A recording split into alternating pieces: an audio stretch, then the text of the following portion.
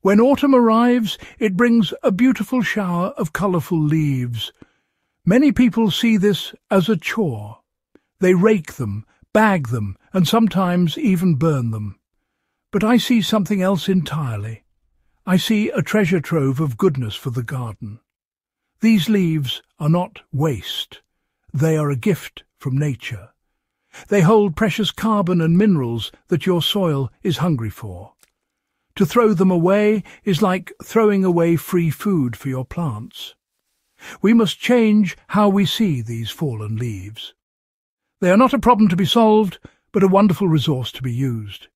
They are the start of something magical, rich, dark compost. So why don't these leaves just turn into soil on their own? If you've ever made a pile of dry leaves, you might have noticed it stays there for a very long time, sometimes for more than a year. The reason is quite simple. For decomposition to happen, tiny living things called microbes need 3 key ingredients. They need moisture, which dry leaves lack. They need nitrogen, which is their food. And they need the microbes themselves to start the work. Dry leaves are mostly carbon, with very little nitrogen.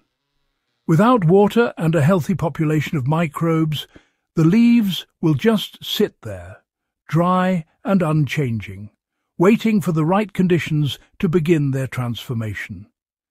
This is where we as gardeners can step in and become conductors of this natural orchestra. We can provide what is missing. Instead of waiting for nature to slowly do the job over many seasons, we can speed up the process dramatically. By adding the right things, we can turn a pile of brittle dry leaves into beautiful crumbly compost in a matter of weeks, not years. This isn't about using harsh chemicals or complicated machinery. It is about understanding what nature needs and giving it a helping hand. It's a simple, gentle process that works with the natural world, not against it. Think of it this way. Your pile of dry leaves is like a pantry full of dry pasta. The pasta is good food, but you can't eat it as it is. You need to add water and heat to make it a meal. In the same way, your leaves are full of potential, but they need moisture and a spark of life to become a feast for your soil. The good news is that providing these missing elements is incredibly easy and costs almost nothing. You already have everything you need right in your home and garden.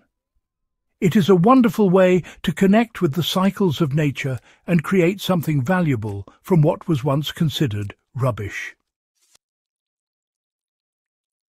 The secret to jump-starting the composting process is wonderfully simple. Add a living liquid. What is a living liquid? It is any water that is full of beneficial microbes. One of the best and easiest sources is the water you use to wash rice. Every time you rinse rice before cooking, you're washing away starch and, more importantly, a whole host of microorganisms that live on the grains. This cloudy water is teeming with life. Pouring it onto your dry leaf pile is like sending in a tiny army of workers. These microbes immediately get to work, starting the process of breaking down the tough carbon in the leaves. Making and using rice wash could not be easier. When you prepare rice for a meal, simply place the grains in a bowl and cover them with water. Swirl the rice around with your hands for about a minute. The water will turn a milky, cloudy white. Instead of pouring this water down the drain, collect it in a bucket or a watering can. That's it. You now have a powerful living liquid to activate your compost. Take this rice wash out to your leaf pile and pour it all over the leaves. Try to moisten as many of the leaves as you can. This simple act provides both the moisture and the initial microbial kickstart that the pile desperately needs. You will want to build your leaf pile in layers. Start with a thick layer of dry leaves, perhaps 6 inches deep. Then douse this layer generously with your rice wash. You can also add some green materials at this stage, like kitchen scraps, no meat or dairy, or fresh grass clippings. These green materials provide the nitrogen that the microbes need to feed on as they break down the carbon-rich leaves. Then add another layer of leaves on top and repeat the process.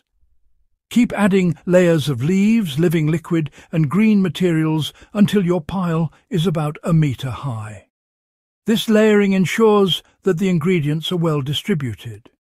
Don't worry if you don't have enough rice wash to soak the entire pile at once. Just add it whenever you make rice. Every little bit helps. Other fantastic living liquids include the water from rinsing beans or even the water you've used to boil pasta or potatoes, once it has cooled down, of course. These starchy waters are full of life and food for your microbes. The key is to stop seeing this water as waste and start seeing it as a precious resource. It is the magic ingredient that wakes up your dormant leaf pile and gets the composting party started in earnest. To give your leaf pile an even bigger boost, you can introduce more powerful liquids, compost tea and fermented plant juice. Compost tea is like a probiotic drink for your soil and compost pile. It is a liquid filled with a huge diversity of beneficial bacteria and fungi. To make it, you just need a bucket, some water, ideally rainwater, as tap water can have chlorine, and a few handfuls of finished compost or rich garden soil. The compost or soil is already full of the microbes you want to multiply. Think of it as a starter culture, much like you would use for making sourdough bread. Making the tea is a simple brewing process. Fill your bucket about 3/4 full with water. Place a few generous handfuls of good compost into an old sock or a cloth bag and tie it closed. This is your tea bag. Drop the bag into the bucket of water and let it steep for a day or two. To help the microbes multiply even faster, you can add a spoonful of unsulfured molasses to the water. This is pure sugar, which acts as a food source for the microbes. Stir the mixture a few times a day to add oxygen. After 24 to 48 hours, your water will be a dark, rich brown colour and alive with microorganisms.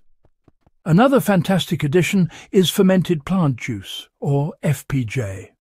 This provides a concentrated shot of nitrogen and enzymes, which really speeds up decomposition. To make it, you gather young, fast-growing green plants or weeds from your garden. Things like comfrey, nettles, or even dandelions are perfect. Chop them up roughly and pack them into a jar. For every 1 part of plant material, add 1 part brown sugar by weight and mix it well. The sugar draws the liquid and nutrients out of the plant cells through osmosis.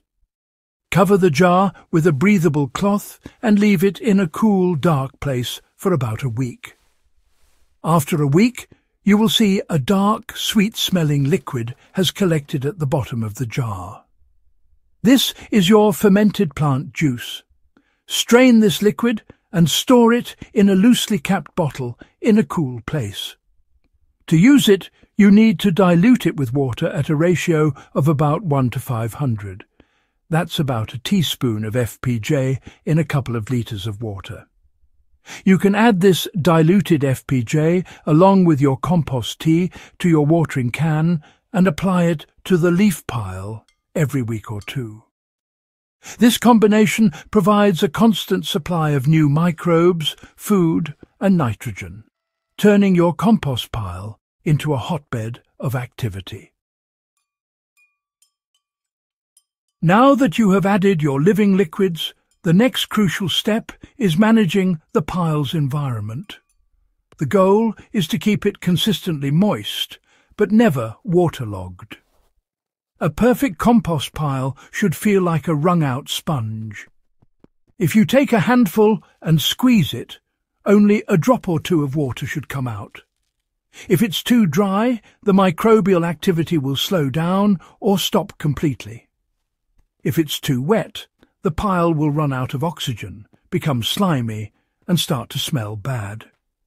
This is because the beneficial aerobic microbes, which need air, will die off and be replaced by anaerobic ones. Keeping the balance is an art that you learn with practice. Check the pile every few days, especially in dry or windy weather. Dig your hand into the centre of the pile. Does it feel dry? If so, it's time to add more water. You can use plain water, or even better, more of your rice wash or diluted compost tea.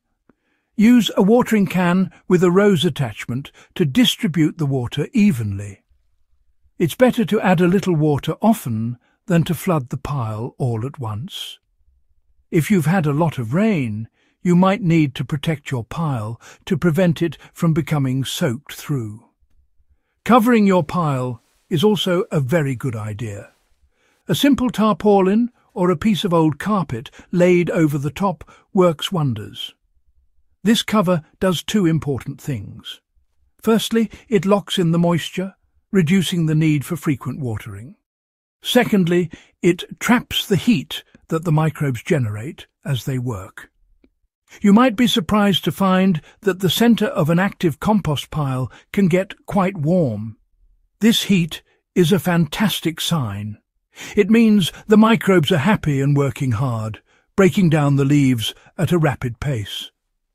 The cover helps to maintain this warmth, which further accelerates the process. Finally, don't forget to mix or turn the pile. About once a week, use a garden fork to turn the pile over.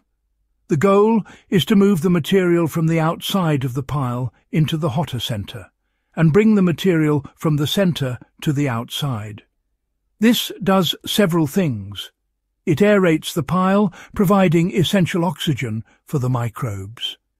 It mixes the ingredients together, ensuring everything breaks down evenly, and it helps to regulate the temperature and moisture. You will see signs of progress as you turn it. Look for white, thread-like structures, which are the mycelium of beneficial fungi doing their part to decompose the tough, woody parts of the leaves. After a few weeks of this care and attention, you will notice a remarkable transformation. The pile will have shrunk in size, and the individual leaves will no longer be recognizable. What you are left with is the gardener's true treasure-finished compost. It should be dark, almost black in colour, with a rich, crumbly texture. The best sign that it is ready is its smell. It should no longer smell of rotting leaves, but should have a pleasant earthy scent, like a forest floor after it rains. This is the smell of healthy, living soil. This beautiful material is often called black gold, and for very good reason. Once your compost is ready, you can use it everywhere in your garden. It is a perfect soil improver. You can spread a generous layer, about an inch or two thick, over your vegetable beds and flower borders, and gently fork it into the top layer of soil. The compost will improve the soil's structure, help it hold more water, and, most importantly, provide a slow release of essential nutrients to your plants. You can also use it as a mulch around established shrubs and trees. This will help to suppress weeds, retain moisture, and feed the plant's roots over time. It's a multi-purpose wonder product. This method of making fast compost saves you a surprising amount of money and effort. Think about it. You are no longer spending money on large plastic bags to throw the leaves away. You are not buying bags of expensive compost from the garden centre. You are not purchasing chemical fertilizers to feed your plants. Instead, you are creating a superior living product for free, using resources that are already in your home and garden. It turns a seasonal chore into a productive and rewarding activity. The small amount of time spent making rice wash and turning the pile pays you back many times over. But the lesson here goes deeper than just making free plant food. When we compost, we are participating in one of nature's most fundamental cycles. We are taking what is dead and helping to turn it back into life. We are not just getting rid of waste. We are actively feeding the vast and complex web of life in our soil. A healthy soil is full of worms, fungi, and trillions of microbes, and compost is the food that sustains them all. By making and using compost, we become partners with nature, creating a healthier, more resilient, and more beautiful garden from the ground up.